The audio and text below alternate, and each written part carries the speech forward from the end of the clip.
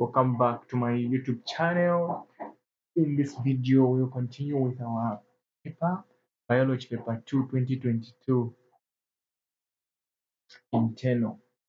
In the previous video, we did question 1, so we are going to start from question 2. So the question states, Figure 2.1 shows a table of substances absorbed by plants from the soil.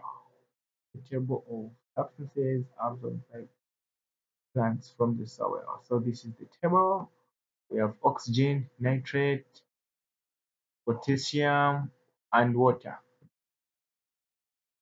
From figure 2.1, identify the substances which enter the plant by number 1, we have osmosis, active transport, and diffusion.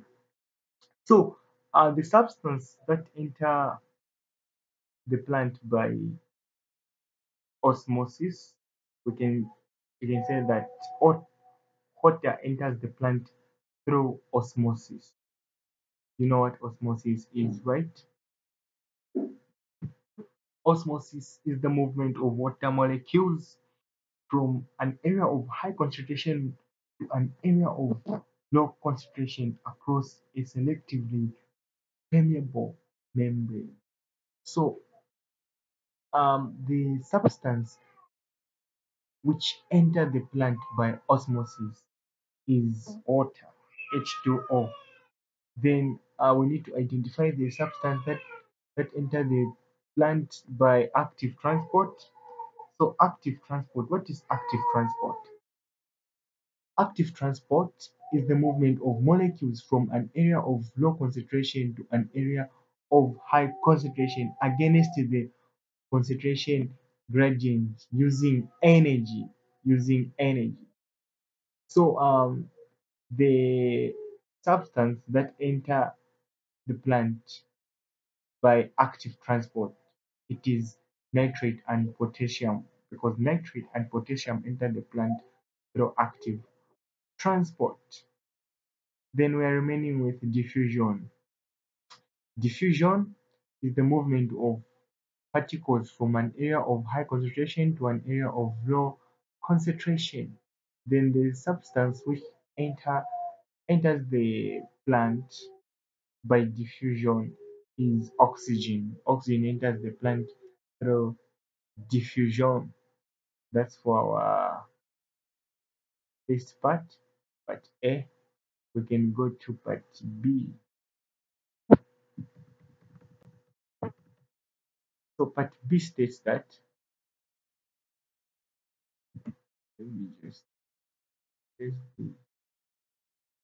Part B states that figure 2.2 is a graph. Figure 2.2 is a graph showing the effect of pH on the rate of enzyme controlled reactions N and O. So we have N and O, two reactions.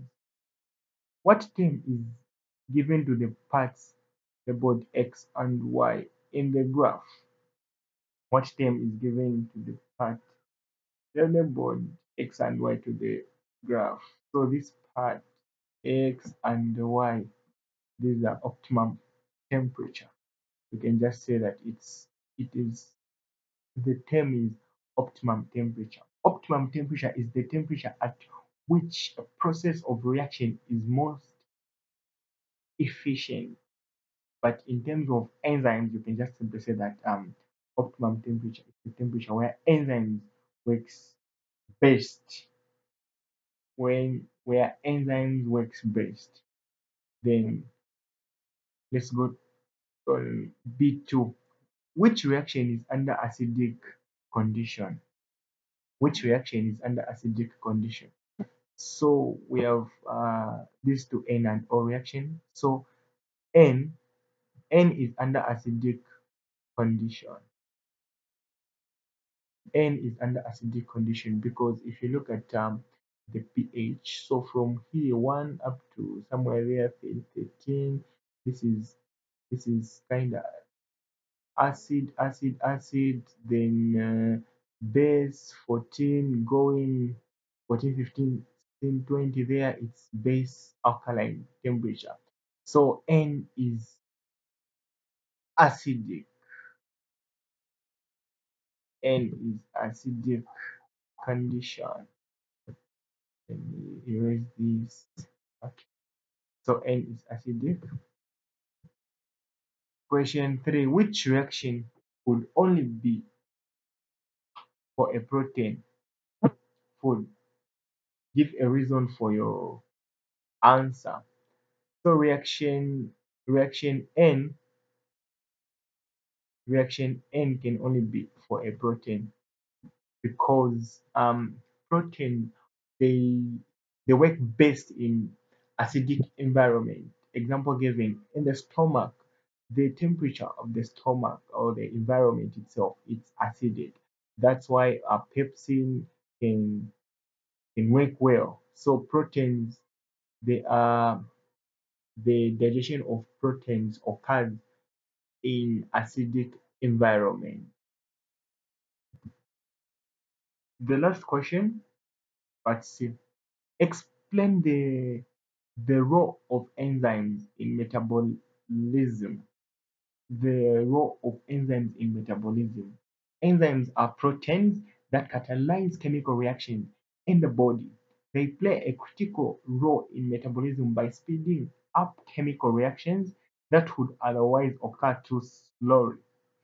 To sustain life, enzymes are involved in many metabolic pathways, including the breakdown of carbohydrates and fats for energy, the synthesis of proteins and nucleic acid, and the breakdown of toxins and other harmful substances. So, thanks for watching, guys. Don't forget to subscribe to my YouTube channel. If you have any question, you can drop it in the comment section.